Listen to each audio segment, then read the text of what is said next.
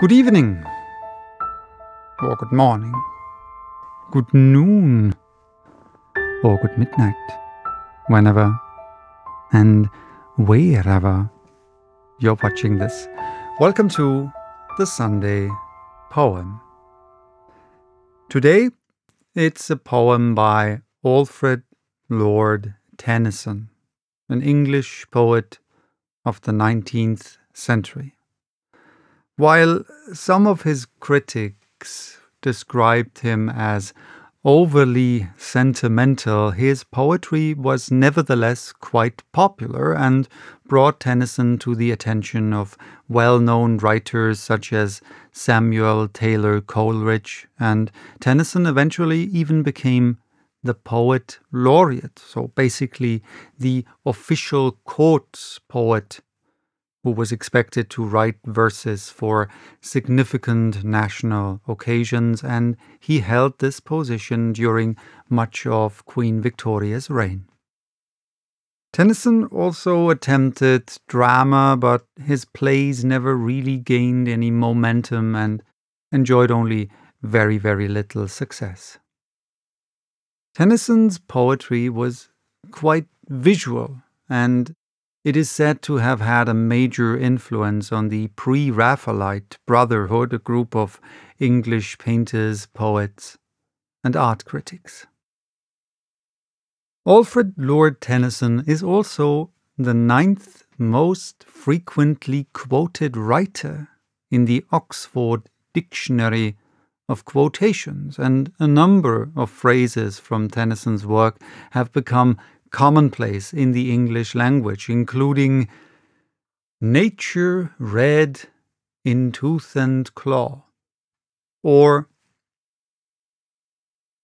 there's not to reason why, there's but to do and die, or my strength is as the strength of 10, because my heart is pure, or to strive, to seek, to find, and not to yield. Or knowledge comes, but wisdom lingers. Or the old order changes, yielding place to new. Or probably the most well-known, 'tis better to have loved and lost than never to have loved at all. Yes, it's a bit sentimental, isn't it? Today's poem is definitely a very visual poem.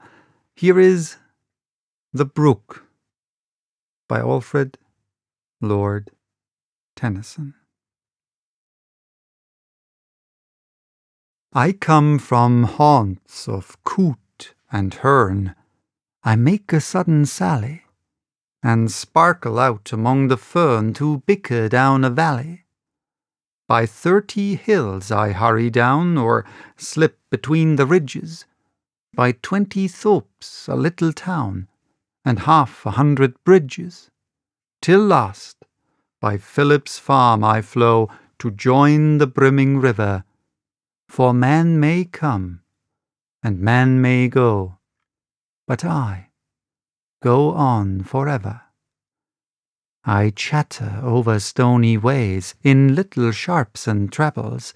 I bubble into eddying bays, I babble on the pebbles. With many a curve my banks I fret, by many a field and fallow, and many a fairy foreland set, with willow weed and mallow.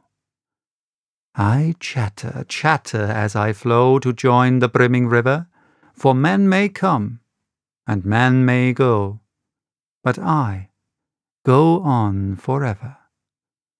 I wind about and in and out, with here a blossom sailing, and here and there a lusty trout, and here and there a grayling, and here and there a foamy flake upon me as I travel, with many a silver water break above the golden gravel, and draw them all along and flow to join the brimming river, for man may come, and man may go, but I go on forever.